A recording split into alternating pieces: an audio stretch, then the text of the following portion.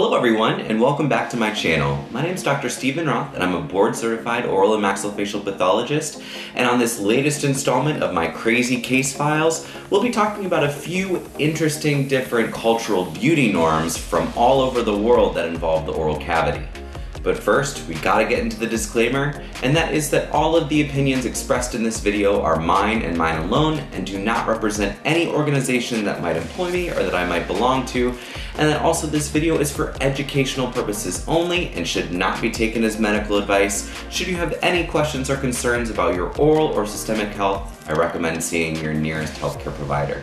And with that being said, let's get into today's video. So there are a few different beauty norms that I will talk about in this video. The first is a case supplied to me by Dr. Barrett Andreessen, who is an oral and maxillofacial radiologist, and you can check out his website at radiodontics.com for more educational activities and resources, and also to submit any cases that you may have. But Dr. Andreessen supplied me with a case that is on my oral pathology / radiology bucket list, and that is Susuk. Susuk is a traditional practice that usually occurs in women from Southeastern Asian nations like Malaysia and Singapore and Brunei and Indonesia, and it's the practice of the insertion of Susuk, or charm needles, into the subcutis of either the skin of the face or intraorally to the submucosal structures of usually the buccal and labial mucosa.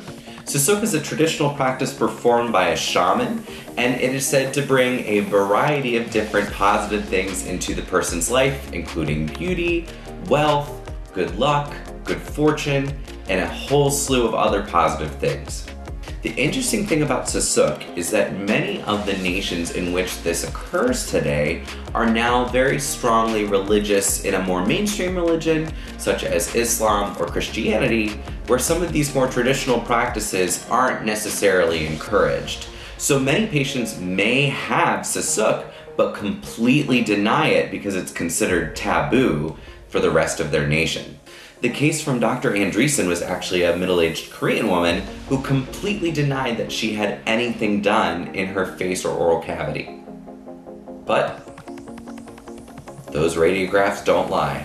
The closest I've gotten to Susuk is in a Brazilian patient who presented to the clinic for a routine examination, and when a panoramic radiograph was taken, these slender little metal things appeared. And when questioned further, we discovered that the patient received acupuncture on her face in her home country of Brazil.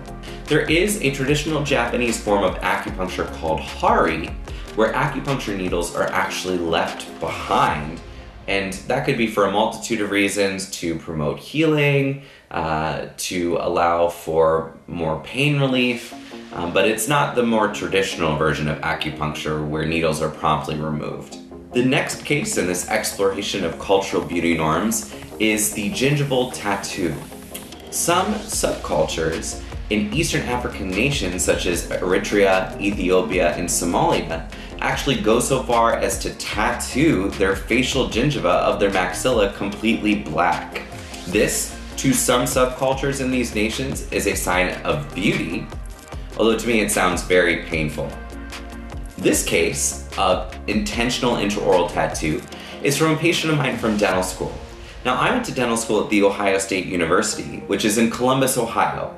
And at that time, Columbus, Ohio had the second largest Somali refugee population in the United States. That is second to Minneapolis, Minnesota. This patient presented to a screening appointment with me after having just moved, and this is what we discovered on her intraoral exam. The patient did fully admit to having this tattoo performed and did say that it was many years prior, which is why this looks more faded into more of a blue-gray. And if this sounds strange to you, I'm sure there are some practices in our culture that may sound strange to other people. For instance, the ever-growing popular intraoral labial tattoo, which is when people get the inner lip or their interlabial mucosa tattooed.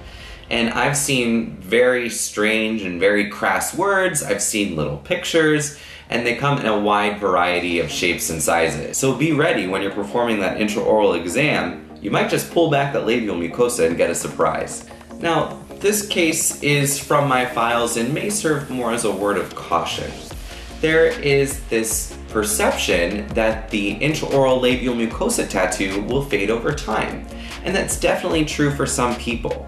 The lower lip is constantly in motion when we're talking and when we're eating. It's constantly getting bitten, and sometimes we get aphthous ulcers and canker sores and various other inflammatory events happening in our labial mucosa. And over time, that tattoo ink is removed by our body, but sometimes it is not. This is a case of a young woman who I know personally that received a tattoo of her favorite band when she was 18 years old.